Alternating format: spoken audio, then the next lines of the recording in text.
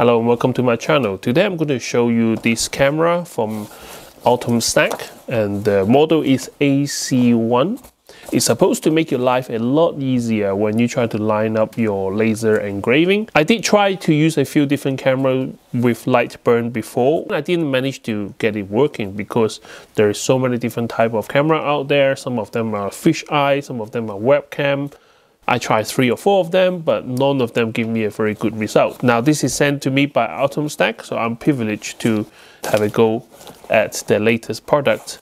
If you are to buy this, this is about £100 in UK or $100 in America. I need to figure out how to install this on my setup because I have a custom enclosure for my laser. Once you open the box, you are greeted by an instruction booklet. This looks familiar. For those people who tried to use a camera in Lightburn before, this is a calibration card. You use it to set up the camera, which I will show you guys how I'm going to do that in a minute.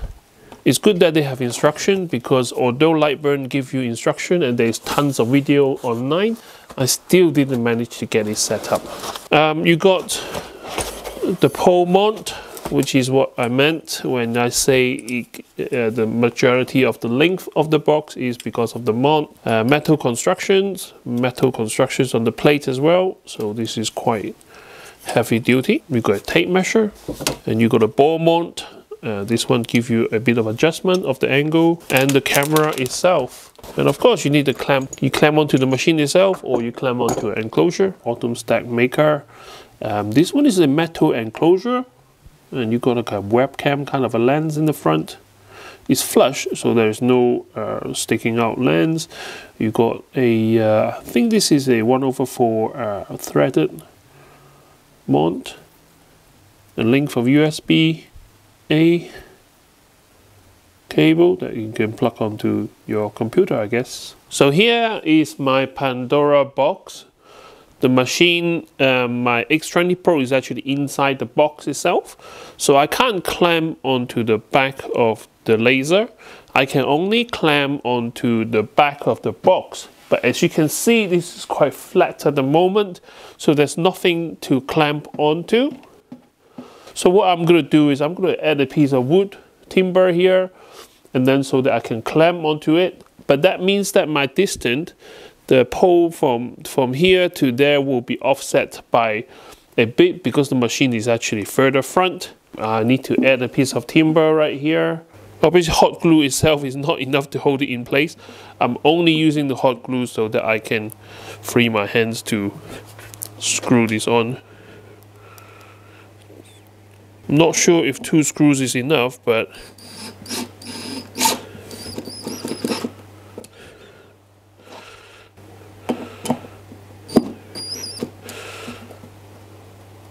yeah, that should do. So now we can assemble the parts together. Okay, so there's one knob for the vertical, one knob for the horizontal, and that hooks onto the clamp. Okay, so I got the L shape now. Okay, so this is similar to, most of the clamps for your table lights. Not the easiest thing to do, but it can be done. I just want to make sure it's dead center. Okay, so I'm glad that it kind of go over the exhaust, but saying that, if I need to lower it, I can only lower it up to there before I have to go underneath the exhaust. So I turn the box back into facing forward. Now I have the mount at the back of the box with this pole sticking out with the camera in the front. The camera is attached to the ball joint, and then I added an extra ball joint here because I've been mounting this at the back of the box just in case they don't give me enough length. So the extra ball joint kind of push it back forward a little bit, so hopefully this will even out. The cable length is okay generous, but if your computer is not near your laser printer, then you might have to get a longer cable. I think I'm okay, but I wouldn't like my cable to be pulling on the camera because even a slight movement, adjustment, you need to recalibrate it again. Every time the camera moves or your bed moves or your machine moves, Obviously not the box, because the box is attached to, that's fine. But if anything else moves, then you have to calibrate it again. My lid can be removed like that, or the lid will get into the way. Okay, I do apologize if it is a bit noisy, even though I have a lav mic on my neck, but you know, the fan and the pump, air assist, everything adds up. I plug in the camera into my computer, a spare USB port, and it's plug and play. It just install itself. So I start up the default camera program on my computer, and this is what is showing at the moment. Quite clear image. I can't tell what's the resolution. I'm going to lift up the camera a little bit. Okay, so now the camera managed to see all the cutting area, to make sure that the distance from the camera to the cutting material is 420 mil. I don't know how precise it needs to be, but this is where I want the camera to be, and I'm going to tighten it. Not sure how accurate I can get it to be, but the longer you spend setting this up correctly, the less headache you will have with misalignment and all that later on. Click camera control in the window drop down. So now it's showing me the bed. Yeah, this is where I sometimes goes wrong with my previous camera. So this time the Atomstack used standard lens, none, do full calibration. Next, you got a dot card, which is, you don't need to print it because you already got one.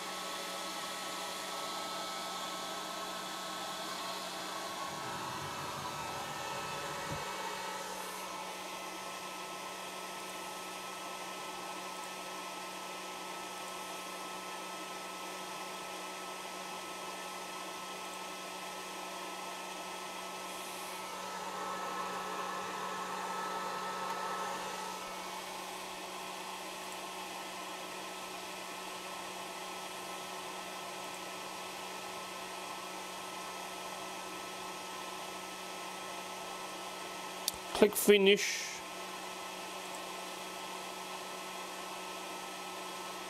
Okay, so is it done?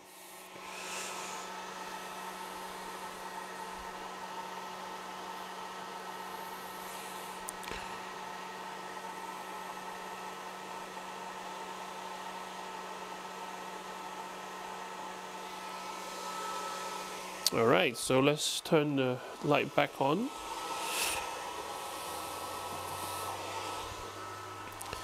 Now it say remove this card.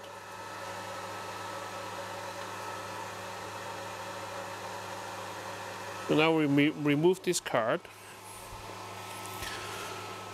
Camera alignment. Okay, the next bit, they want to burn something like a calibration mark on the paper. Now I don't have paper, but I have this piece of metal which I painted white. And this is bigger than 300 by 300, so I'm going to put it in the middle like here. So basically what Lightburn is doing is burning a reference image. Now Lightburn asked me to move the laser head out of the window. And then we press capture image. So now Lightburn showed me a picture of the reference board. Now it's asking me to click marker 1. So I will need to click on the middle of the target.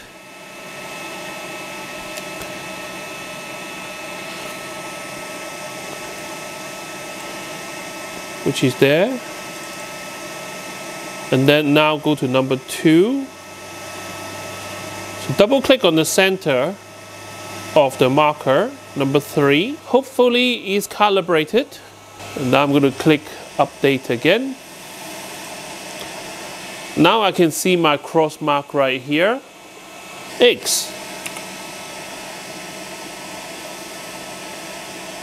And I will make it just the right size for that. So let's make it a bit smaller. All right, so I think I can adjust that a little bit more. So moment of truth and see if my calibration and everything works.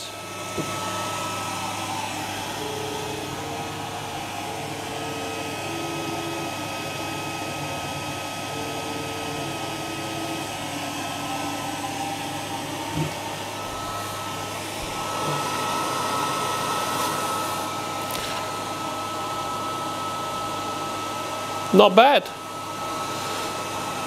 Is it exact? I still got a bit of a pen mark here, so I probably out of focus by maybe a 2 millimeters. Okay, so let me demonstrate why I want the camera to work so badly. A lot of the time we try to use up as much material as I have, and you will have a hard time adjusting where the laser go. You have to like keep on framing and framing just to make sure it goes into the right place.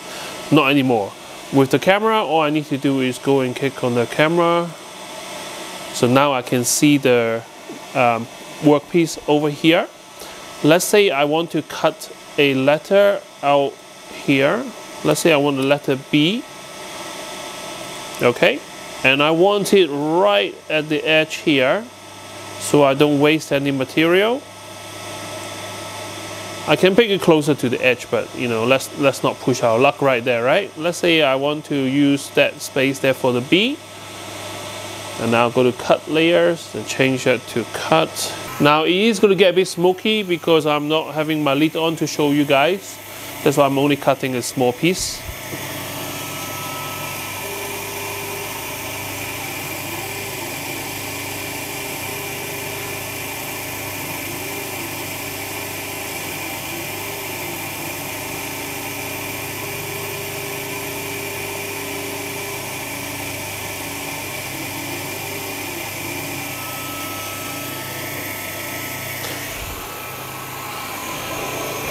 So you can see it cuts where I want it to cut, and that was showing on the picture, which is pretty close.